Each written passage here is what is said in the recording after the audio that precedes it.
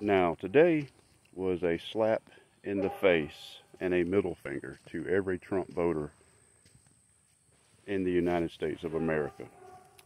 Quite simply, the fact that they are saying that by Donald Trump paying Stormy Daniels to hide that, he was actively interfering in an election after what Twitter and Facebook did, after the fact that the FBI was paying Twitter to censor things, to interfere in an election.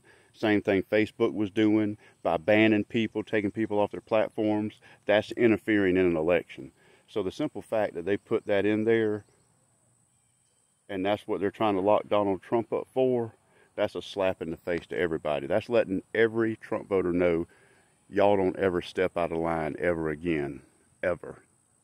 That's crazy. I'm shocked. I'm actually shocked at that one.